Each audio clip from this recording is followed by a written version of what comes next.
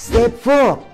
Update the model class to support the price and the description properties. Okay, now because we've added 2 more properties in here, which are the movie description and the movie price, which are not defined in our model class. See, they are not here.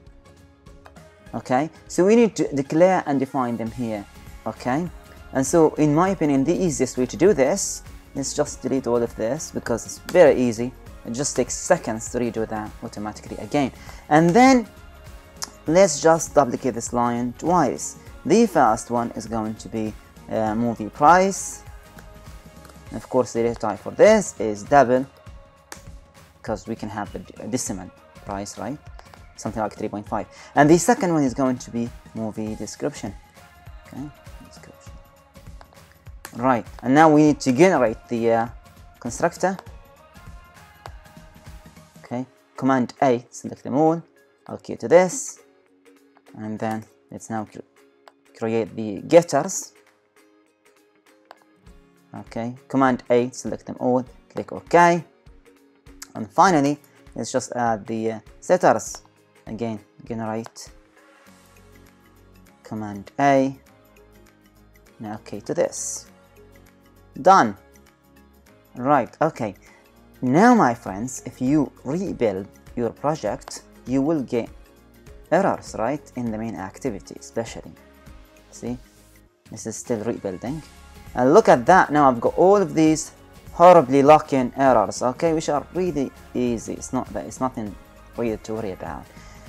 Basically, you just have to add the price and the description in here. So they just put the price, any fancy, any dummy data that you want. So 3.5, this one for example, and then add the description. Okay, for the description, just go to Google. Okay, so let's Google Alauddin for example, and immediately I've got some from Wikipedia. I've got some descriptive text in here. So let's copy that and let's paste it in here. Okay, and just similarly do the same thing for the rest of the movies. Okay, so this one for example, 4.2, then add some text in here.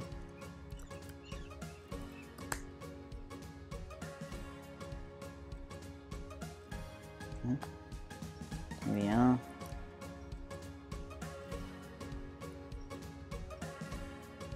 Notice that the error is gone from here, from the first 2, and so you will do the exact same thing for the rest of all of them.